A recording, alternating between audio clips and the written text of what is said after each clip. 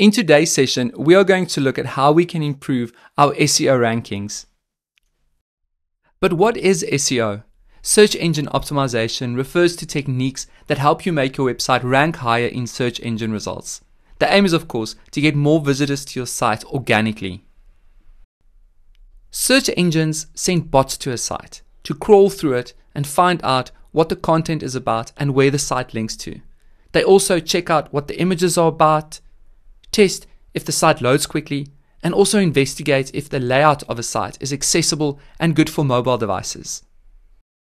Once they are done crawling, bots figure out keywords from your site and then record these keywords in the search engine database. So now, when anybody starts a search engines match a user's search query with the keywords in the database to recommend sites that are a close match.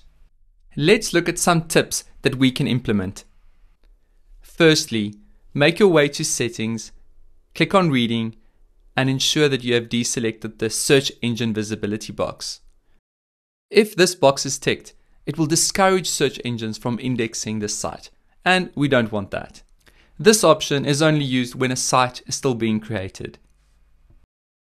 The second thing to take note of is that search engines love sites with fresh content. So keep your site up to date with new content as much as possible. If your homepage and other pages really change, it is advised to have a blog page or news page and ensure that you frequently post about your products, your brand, your clients, and various other topics. The third tip is to make sure you have quality content on your website. Google has published an EAT guideline, which basically says that search engines look at expertise, authority, and trustworthiness. So let's first talk about expertise. Write about content you are knowledgeable and passionate about. What about authority? Well, if you have shown expertise, it will be viewed by search engines as authoritative if others link to your site, if people talk about your site in social media, and if you link to reputable sites in your content. Lastly, the T stands for trustworthiness. So make sure information that you share is trustworthy and factual. Here is an important question you can ask yourself. Is your content shareable? Things to consider. Is it funny? Is it maybe too long? Does it have good taste? Does it use plain language? Does it have a summary or too long didn't read at the top? It basically comes down to making sure your content is worth reading and worth sharing. Next, let's talk about keywords. Keywords and keyword phrases in your content make it easier for people to find your site via search engines. A well-optimized site speaks the same language as their audience, so to speak. We therefore need to know what folks are searching for and include those words or phrases on our pages and in our posts. Keyword research will help you know what keywords people search for when looking for similar sites. You can use free tools such as WordStream or Google Keyword Planner to find those keywords that you can use in your content. The way you would go about finding keywords is to type the domain name of sites that are similar to yours. This will give you a hint of what words people use to search content on that site. Once you have identified these keywords, use them in your site's content. Search engines will prioritize what your content is titled when they decide keywords. But you can also use them in excerpts, headings, and content. The way it is laid out here is generally the priority in which you want to use keywords. Remember to use keywords naturally and to avoid keyword stuffing or overusing keywords, as this will damage your SEO. Let's talk some more about linking. Search engines will travel through your links to understand your site structure and to look for more content. So link to other posts already on your site, as pages that are linked multiple times are considered more important by search engines. Also remember to set external links to sites that are reputable and also have good EAT, expertise, authority, and trustworthiness, as this will make your site more credible as well. The next topic that we want to discuss is metadata. Metadata are tags in your page content that are visible to search engines. It is hidden behind the scenes, but it does give critical information about your site to search engines. You might not have known this, but meta descriptions is the information shown below each individual search result.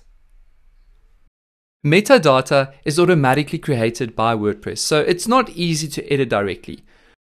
But most SEO plugins allow you to edit and modify the metadata to be more geared to your content, usually no more than 2 sentences.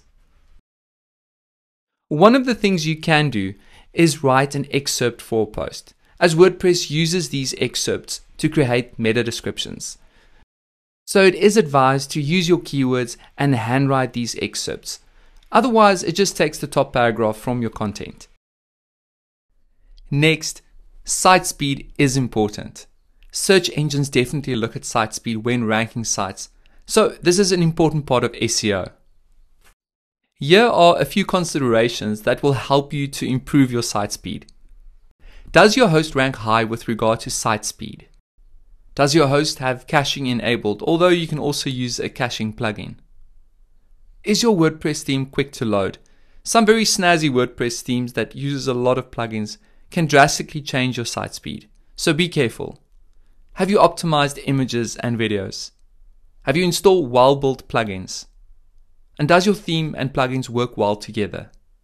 You can investigate your site speed by using tools such as GTmetrix or PageSpeed Insights.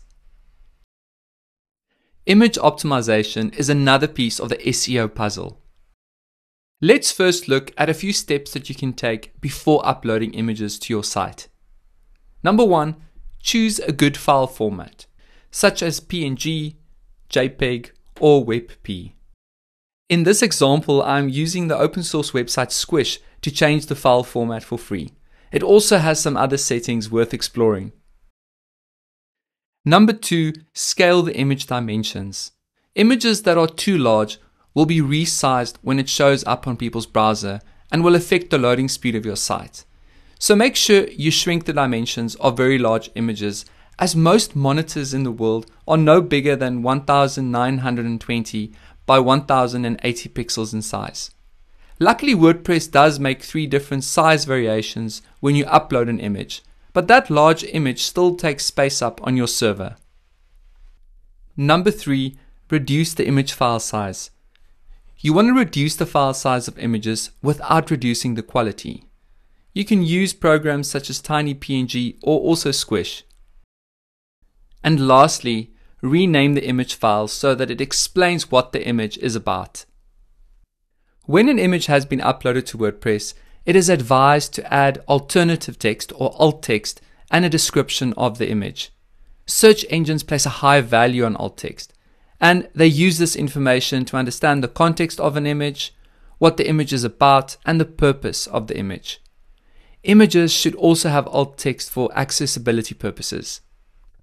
You also want to ensure that at least one of your images has your keyword or key phrase as part of the alt tag. The second last tip is about creating a sitemap. It is something search engines use.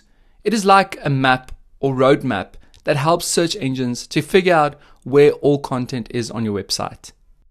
Sitemaps don't boost search ranking, but it does help search engines navigate the content on your site. Most SEO plugins will generate a sitemap for your site automatically, so it's not something you have to code if you are not able to.